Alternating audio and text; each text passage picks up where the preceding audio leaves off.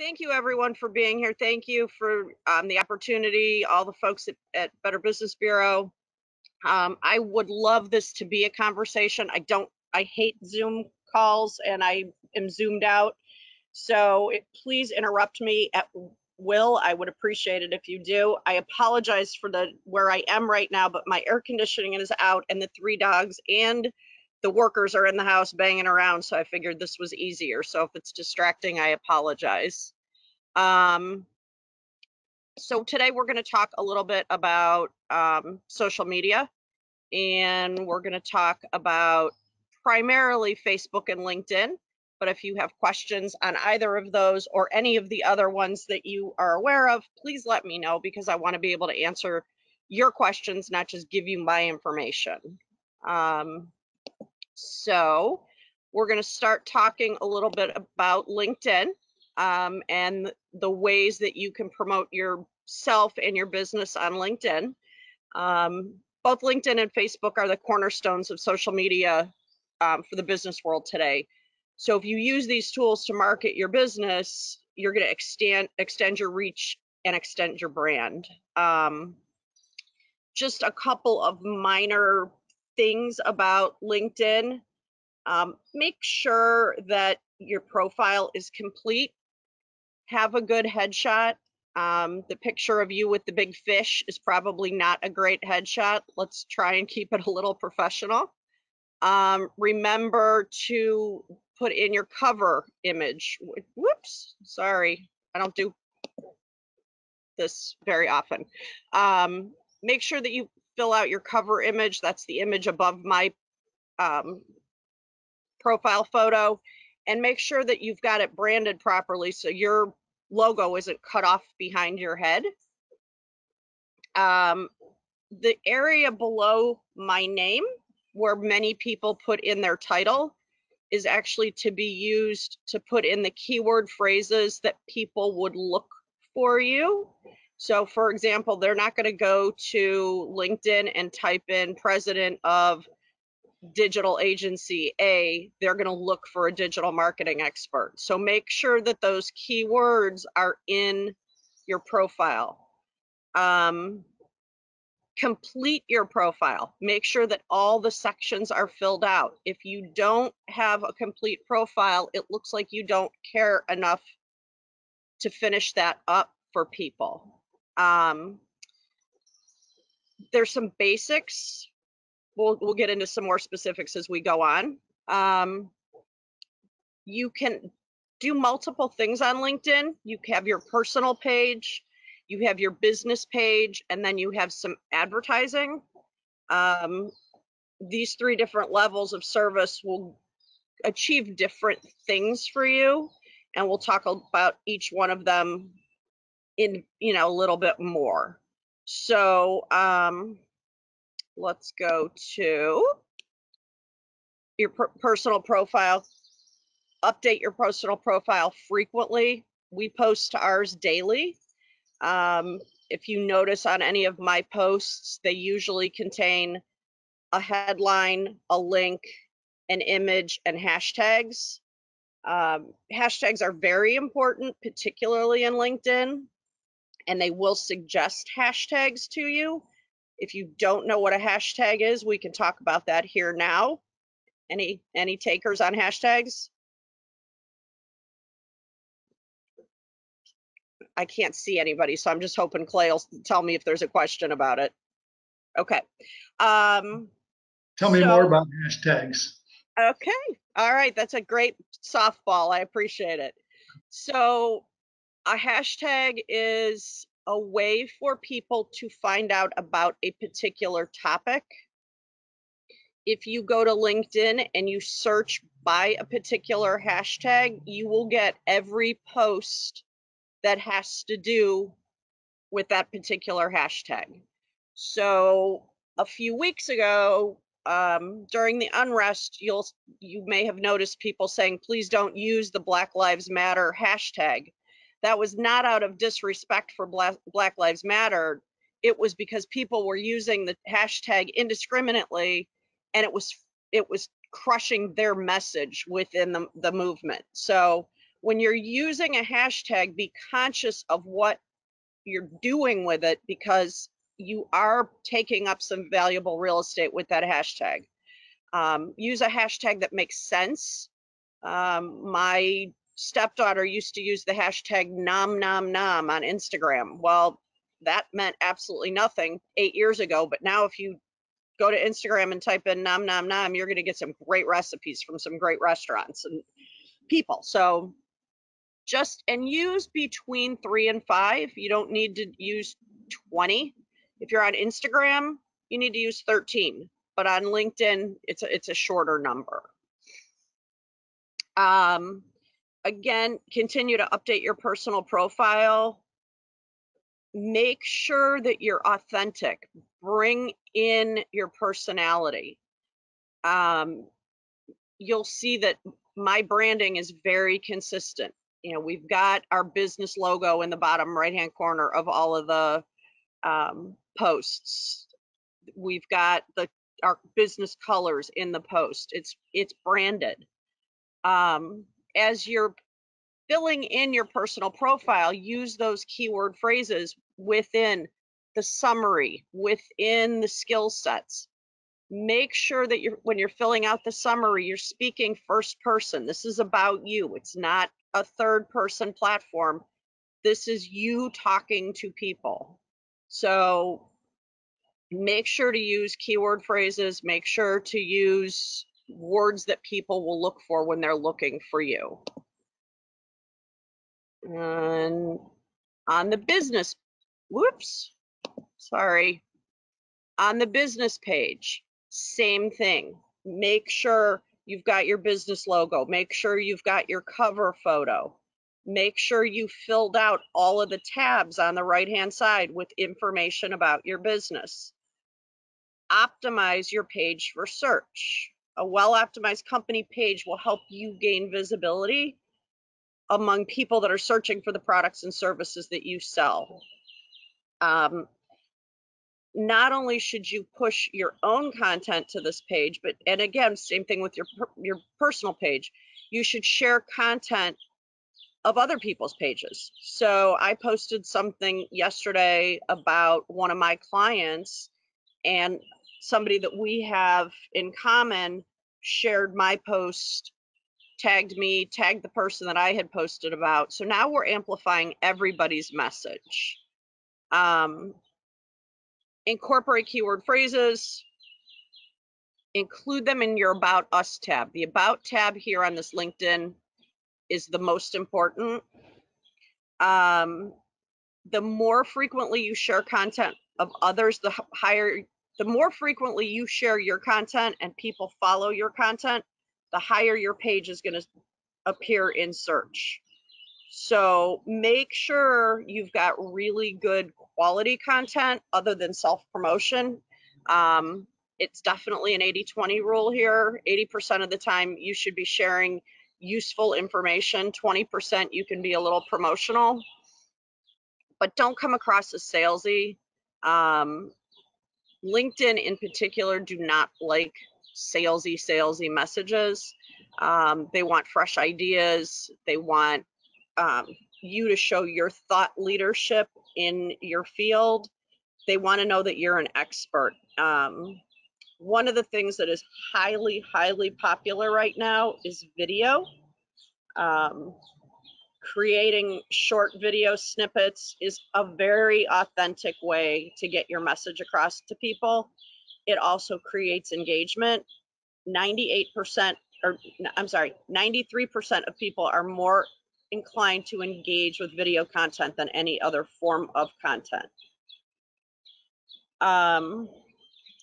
There is also, am I going too fast? Are we still good? Except I don't know how to use.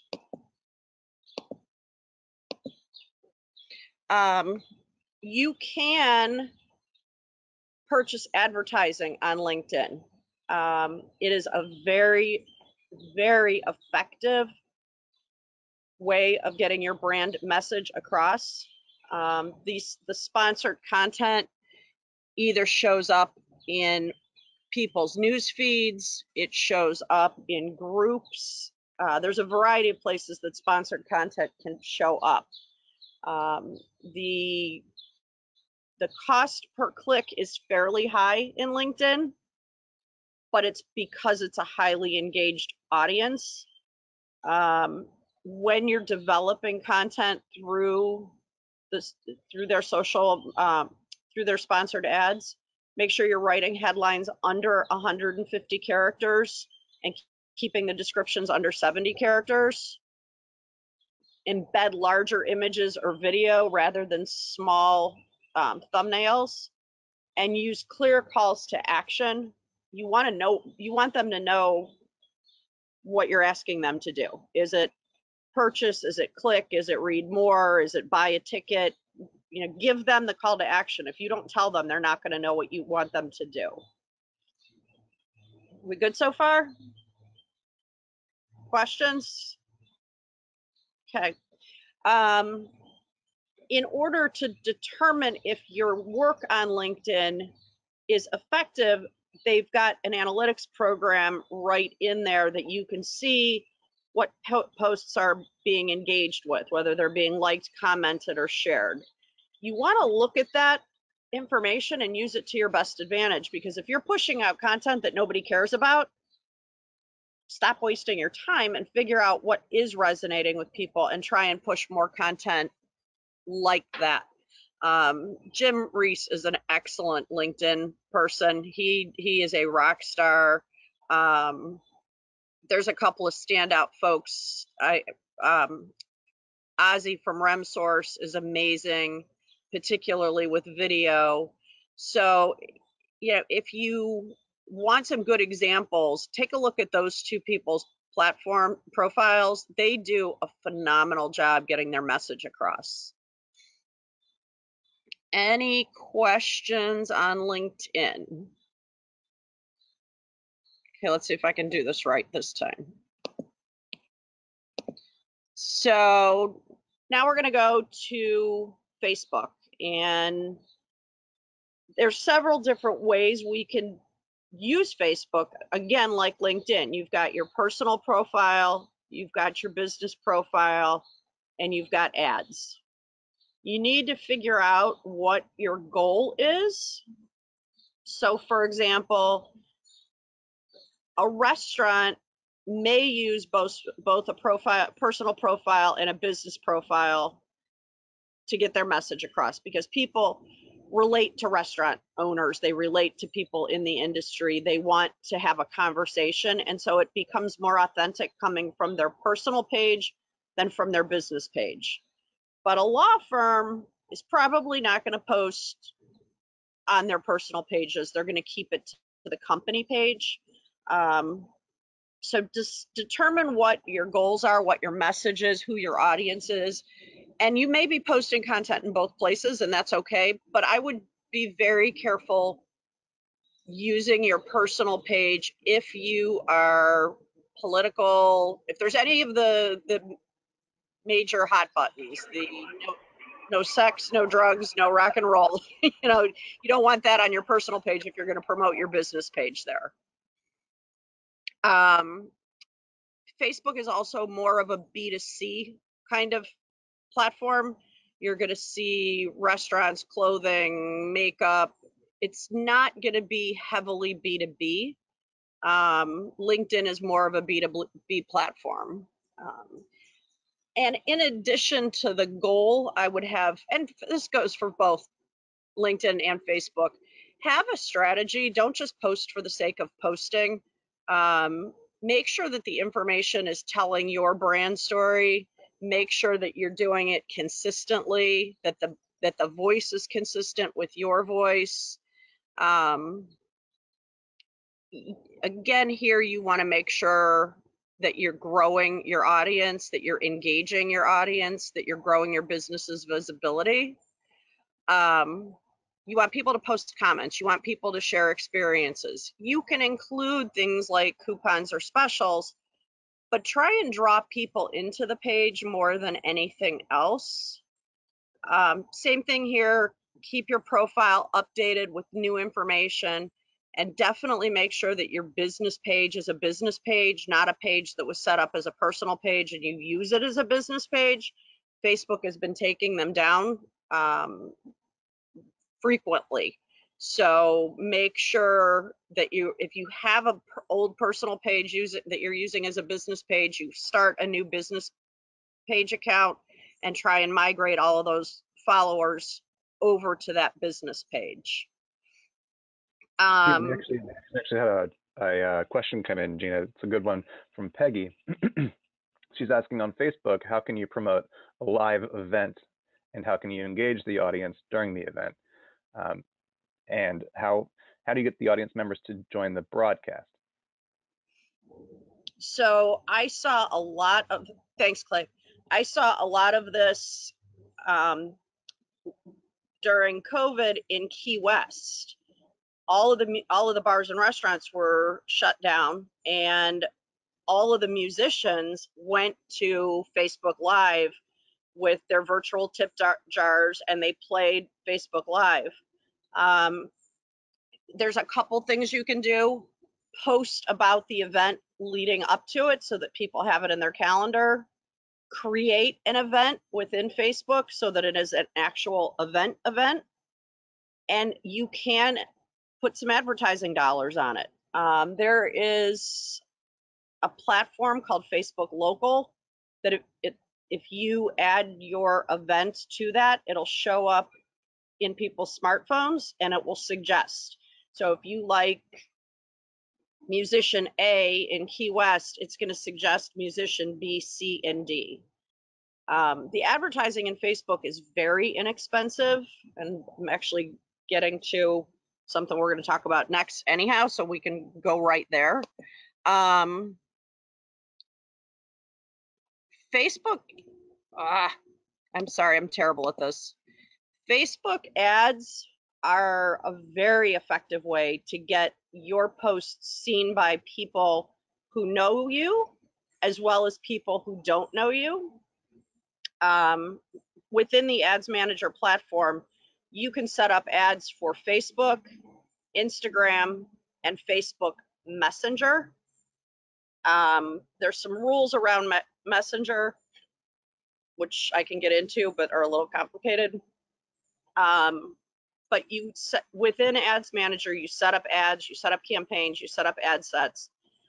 You can manage and modify your budgets. You can target specific audiences. So if you want certain people to see those ads, you can say, hey, Facebook, I want to target people between 35 and 65 who like music and have traveled to Key West and enjoy Fireball. I'm just making it up.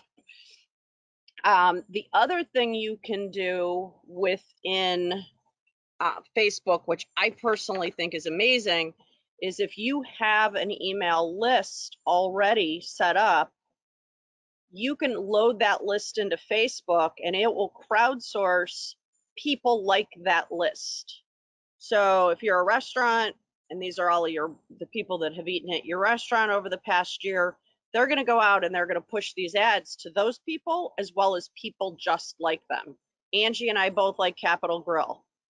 We're going to see ads from the other major steakhouses and five-star dining in the area because they already have that information about us. And then particularly with the ads, you want to monitor your campaign performance. You want to make sure you're looking at what is working and what is not working. Same thing, do some A/B testing. Have the same message but two different images. Have two different messages but the same image. See what works with people. See what calls to action that resonate with people. Within I'm going really fast. I feel like that's all the caffeine talking. So slow me down if you need me to. Within the Ads Manager, you've got a couple of different campaign types. You've got an awareness campaign, a consideration campaign, and a conversion campaign. Awareness campaigns generate knowledge and interest about your product or service. So that's where the Facebook Live may be those types of campaigns to get people on the lives. Consideration campaigns allow people to engage with your business, click on specific links for more information, and keep products and services top of mind. So that's your sales message, so to speak. And then the conversion campaigns prompt audience towards a call to action. Clicks to purchase, sign up for a promotion, join a webinar, whatever. The nice thing about Facebook is that it guides you through the, sorry, the more guys are here working on the attic. It'll guide you through the campaigns. It'll ask you a series of questions. So once you have a type of campaign chosen, you can use the audience targeting capabilities that I mentioned. Tell people what target audiences to look like and expand on that. With the amount of data that Facebook collects from you from all of its users, you can get really, really specific and get the most out of your advertising. I talked about the lookalike audiences, users that share similar experience to other known groups. When you create a lookalike audience, you identify the initial criteria on your own, upload that custom list, and Facebook's going to crowdsource and identify the common qualities of those people. Again, with both of these, have a strategy in mind, have a plan in mind, and then be able to look at what's working, look at what's not working, and utilize that information to your best ability. Particularly in the ad space, you don't want to be spending money crazy and it's not doing anything for you. Does that make sense? So I gave you a bunch of information. I'd like to kind of have conversations now and do some, Q&A. I went kind of fast again, but who's using social media and what platforms are they using? Can we get a little informal poll on that?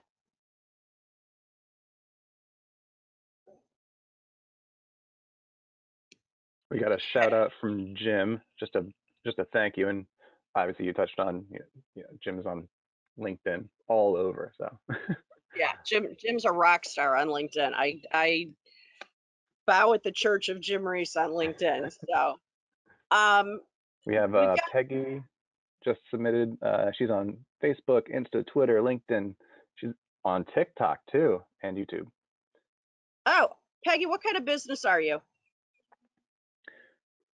She provided that earlier, actually. Best Friends Forever. Yeah, hi. Yeah, I'm with Best Friends Forever, the doggy daycare. So TikTok and YouTube are really great venues for us because it's so visual and people want to interact. Actually, in May we held a virtual puppy prom so that all those COVID dogs stuck at home could get dressed up and dance with their owners. And it's actually very hysterical to watch. So the recording is out there on all the venues. And then we actually found out that some of our girls that work in our Joppa location were doing TikToks kind of secretly, and they were amazing. They would do them together while they were out watching the dogs. They would do them in the play yards. They would TikTok with the dogs, and they didn't want to show me, but when I found it, they were amazing. So my staff really kind of took over and invented that. Now we have corporate parameters, of course, but it's worked very well for us. That's awesome, Peggy. I'm super happy to hear you say that. There are a ton of platforms out there, and that your business lends itself nicely to Snapchat, TikTok, Instagram because it is so visual. But and conversely, there's a lot of people in this room that those platforms are not going to make sense for. A law firm is probably not going to do a TikTok. Does anybody know what TikTok is? Does everyone know what TikTok is? It's their videos, people dancing. There's people mouthing the words to other people talking. I mean, there's a variety of them. If you want a really great TikTok to follow, J Lo is incredible. Her and A Rod have a absolute blast. But it's also a younger audience. It's a very young audience. It's high school kids, college kids. So if you're not appealing to that audience, that's not the right platform for you.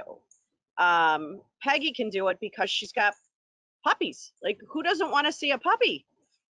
If you go to my Instagram feed, it's puppies, Fox, my personal, not my business, obviously. Um, it's all animals because I'm tired of the politics. So I want to make sure that if you're going to spend the time on social media, you spend the time on the proper platform for your business. I brought up Facebook and LinkedIn because most people can relate to that. The other ones can be very, very effective if it's the proper audience and it's used the right way. Make sense? Does So, anybody else? yeah, I was going to ask Dr. Smith. I don't know if you can unmute or and join in.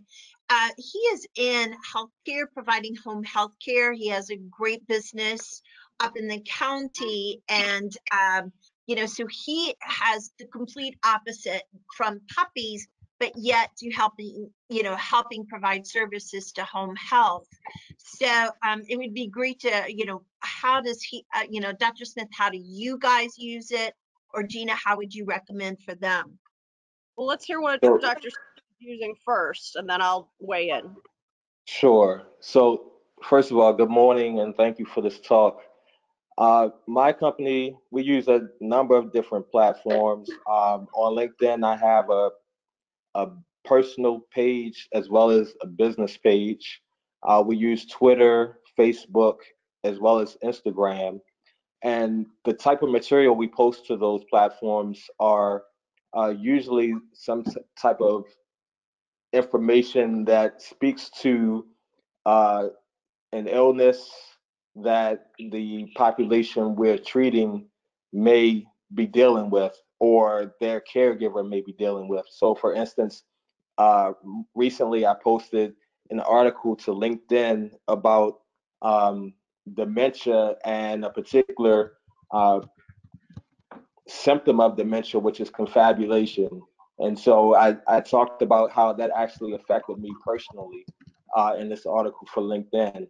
But we also posted that to Facebook and Instagram with a picture that sort of would draw you in and just sort of hopefully pique your interest as to what we might be talking about.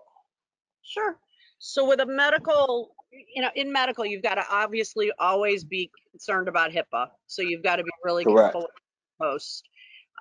Information about illness, information about support for caregivers, I think are great. I would probably lighten it up at some point too, where you're doing just something very like a quote, or a picture of somebody with a dog in a quote, because your subject matter tends to be pretty heavy. So I would look at lightening it up periodically. I'm curious about Twitter, and I'll just make a statement about Twitter across the board. In general, unless you are a news source or you manage to develop a Twitter following very early on in the platform, Twitter isn't going to be a great platform for the majority of the people in this room. Twitter is, especially right now leading up to the election, the amount of noise and chatter happening on Twitter is going to drown out your message. So unless you're prepared to spend the whole day on Twitter, it may be a waste of your time. I always have one or two people in the room that are very successful on Twitter.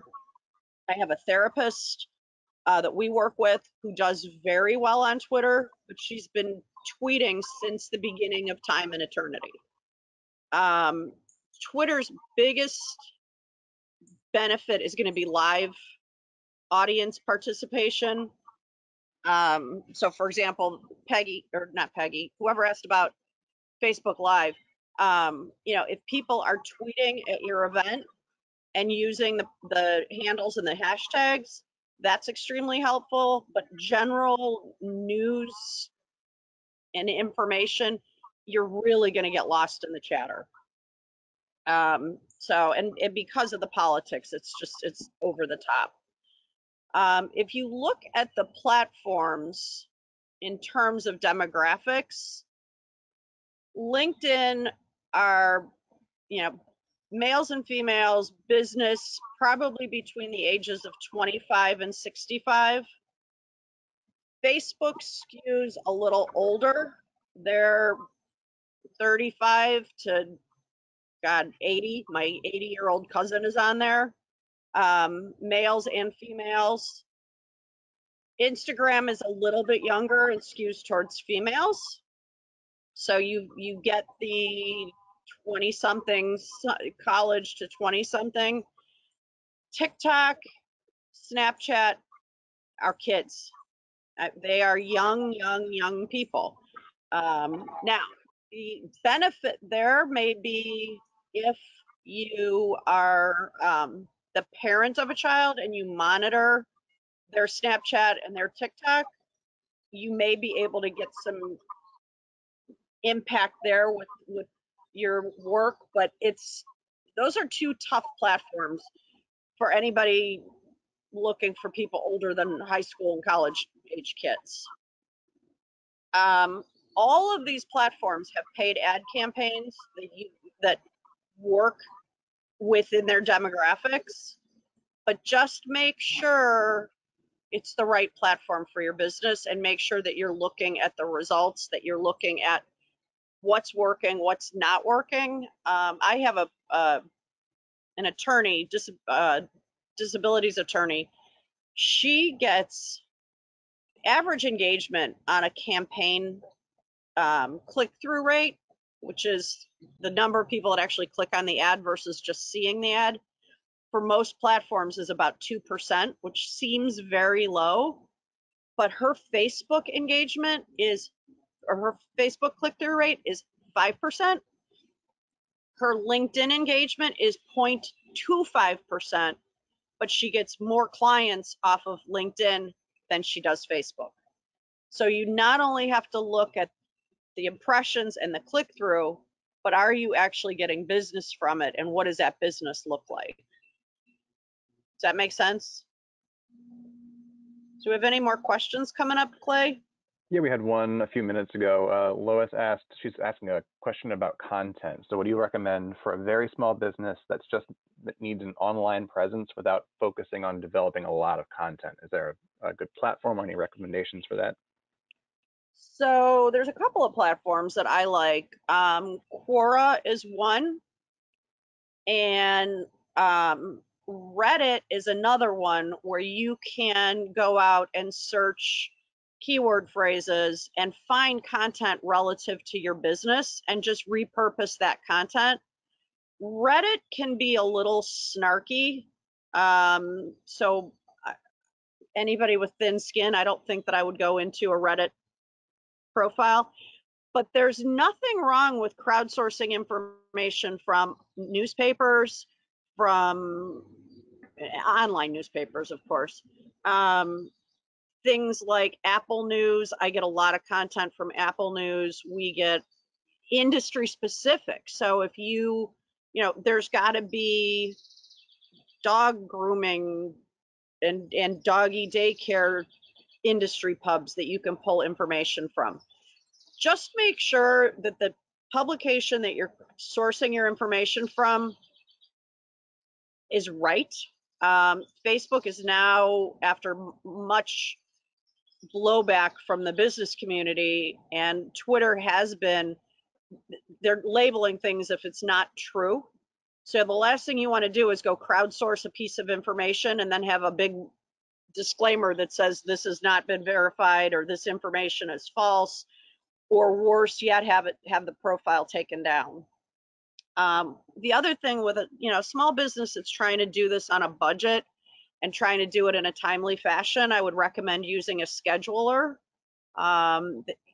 Hootsuite is a good scheduler for most small businesses. There is a free version of it where you can load up to 3 social media platforms and then schedule everything out for the month. So you spend a few hours once a month developing your content and putting it into the scheduler, and then you're done. You don't have to think about it every day.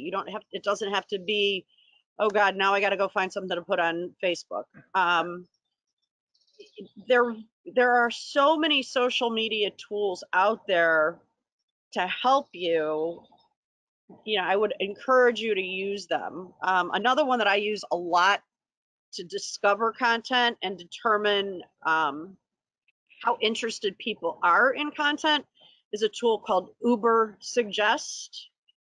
UBER Suggest. It's a free tool. You can put in a keyword phrase. It'll pull all the most relevant articles related to that keyword phrase for the past 30 days. I was going somewhere else with the scheduling. Oh, the other thing that we like to do and we recommend our clients do is have theme days. So Sundays are always our snuggly dog day. We always have an inspirational post with a cute puppy and just a warm and fuzzy message. Mondays, in response to Black Lives Matter, our company has decided to feature and amplify minority-owned businesses every Monday. So we've got minority-owned business Mondays. I've seen people do, Throwback Thursday is another one, Tip Tuesday.